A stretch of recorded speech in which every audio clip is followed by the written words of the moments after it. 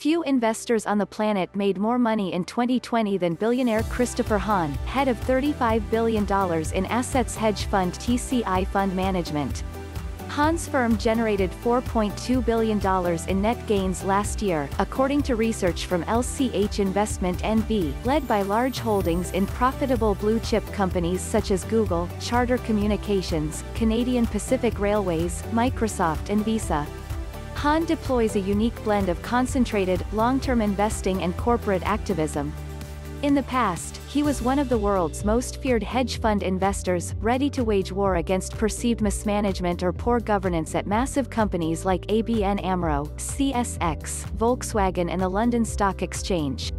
Last year, Hohn's policing of financial markets played a role in the downfall of Wirecard, after he filed criminal complaints against payments processor, which has turned into one of Europe's greatest accounting scandals. Most of all, Hohn's stock picking has been superb in an era when active investment managers have struggled to keep pace with passive benchmarks like the S&P 500 index. In 2019, Hohn's firm generated $8.4 billion in profits after returning over 40% more than any other hedge fund, according to LCH Investment NV, which publishes an annual list of the top 20 hedge fund managers as measured from their inception-to-date net gains. After generating $12.6 billion in gains over the past 2 years, Hohn ranks 13th all-time in gains, making investors $27 billion since 2004, according to LCH's report.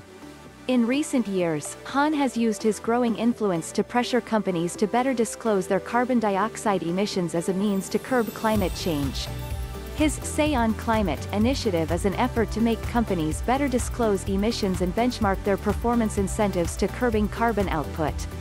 The initiative is backed by Hohn's Children's Investment Fund Foundation, a $6 billion philanthropy funded by TCI profits.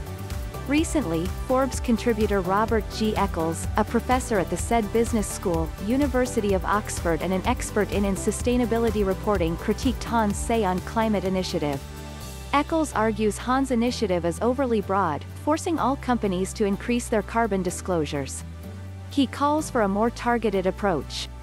For the worst carbon emitters, Eccles recommends old-fashioned shareholder activism, oust the ineffective board members in proxy battles, drive change from within. Recently, Hohn asked Forbes to continue the dialogue, submitting a rebuttal to Eccles' op-ed piece, which argues that broad disclosure will help surface the totality of the emissions issue and begin to create benchmarks and incentives for needed change.